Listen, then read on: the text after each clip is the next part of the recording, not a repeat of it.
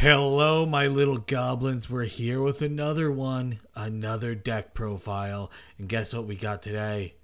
Ice barriers. Yes, you heard it right. Ice barriers. Someone actually made this deck.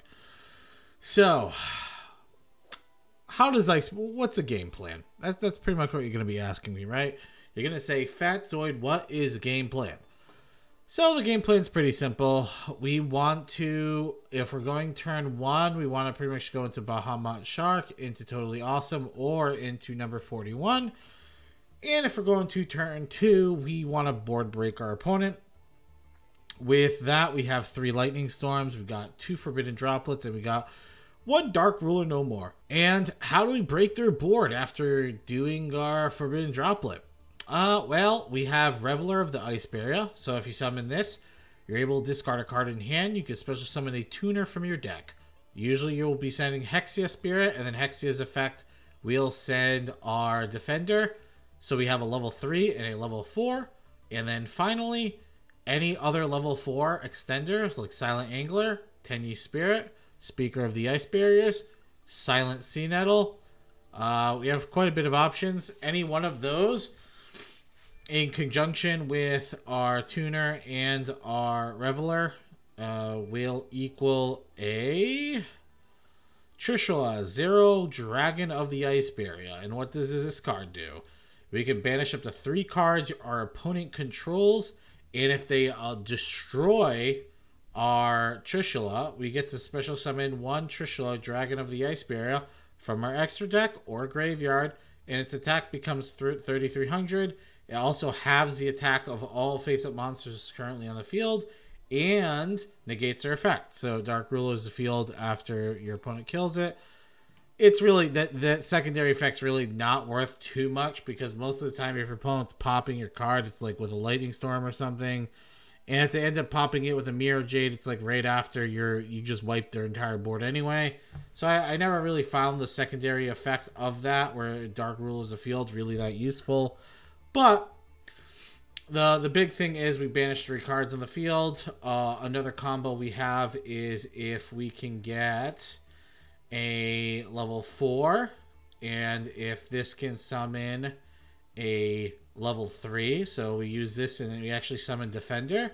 And if we have Crystron Seatree in our hand, we can use this card to go into our Crystron Quarian Gandrix, which again banishes pretty much 3 cards your opponent controls, but it's only monsters. So this actually doesn't banish spells and traps like our Trishula does, but it does banish monsters. That also targets in graveyard, and it's pretty good. It's pretty good. So that's kind of the game plan. If you're wondering around what's up with these cards, Relinquish Enema, just because we can get into Hexia Spirit pretty easily. Marine Cess Coral, again, so we can, it's pretty much combo plays with the Prior of the Ice Barrier, because you can use Marine Cess and any water to go into a card, and then it lets us combo and just get more pressure out on the field.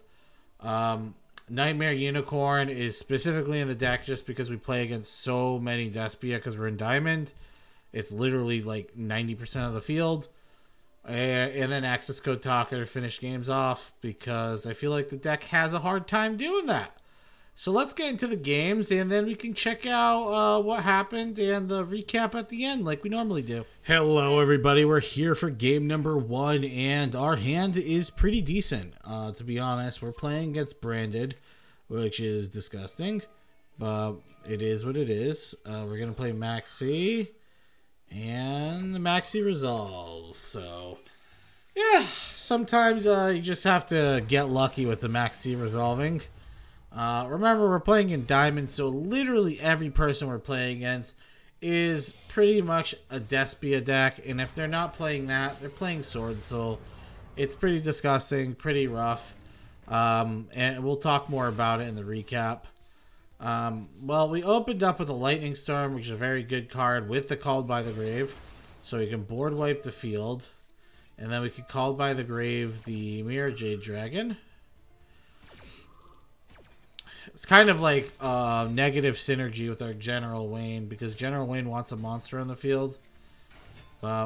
Should be okay. We have Speaker. Summoning, we go into Bahamut Shark.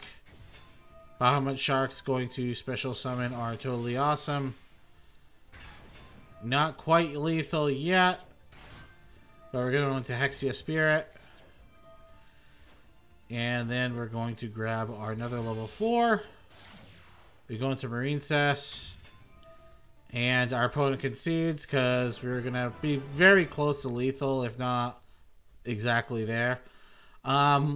Yeah, just kind of show you the fact the deck can possibly OTK. But it, like I said, it's very rare the deck actually OTKs someone. We definitely could have gone for like a Trish play there, and we could have banished a bunch of his cards. But I always find if you can close out a game against Despia, you'd rather just do it as soon as possible, because they're definitely going to outgrind you. You're not outgrinding the branded. Hello, we're here for game number 2, and my goodness, my opponent is playing. What a surprise! Branded. It's literally every game. But our opponent makes a very odd decision. He plays the Despian card, and then he just links it off to Linkaribo. I assume our opponent had no way of defending, pretty much. So we're going to play Ash Blossom on the Maxi. And we get it resolved, which is nice. But we're going to be able to get that Reveler, which is huge for the deck, remember. Is going to Ash Blossom himself. And then we can cross out here. And then he has Imperm. So, yeah, well, this is what Diamond's like. People who want to actually have fun in the game, I recommend not going to Diamond. Because, honestly, this is not very enjoyable. Especially if you're someone who likes to make and play test decks. It's, like, miserable. Like, it's pretty brutal. We go into Bahamut Shark, though. And that's going to get our Totally Awesome.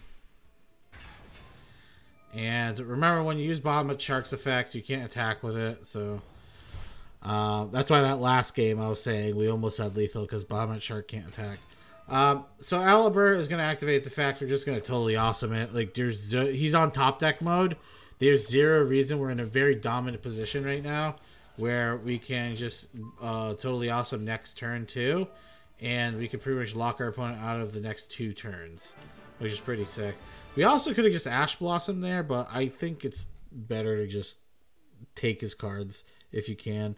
But, alright, we'll go to game number 3. Hello, everybody. We're here for game number 3, and my goodness, our hand is actually not too bad here. We're going to play a Speaker, and then we are just going to go straight into the Bahamut Shark play, which is going to get our Totally Awesome. And, like I said, this is pretty much what you do if you're going first. You go first, you want to go into the Bahamut Shark, into Totally Awesome. But you also can go into Baguska if you feel that's a better play.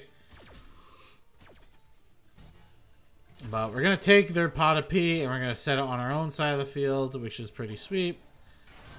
And then he's going to activate Incredible Ecclesia. We're going to flip our Called By, because Yelmocha can mocha my nuts.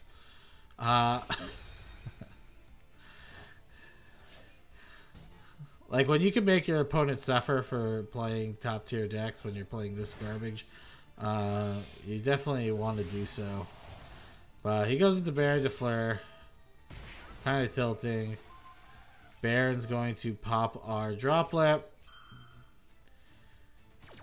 And here we're going to Droplet the... So if you guys are wondering why the fuck I did this, it's not stupid, because I needed Bahamut Shark to be healthy.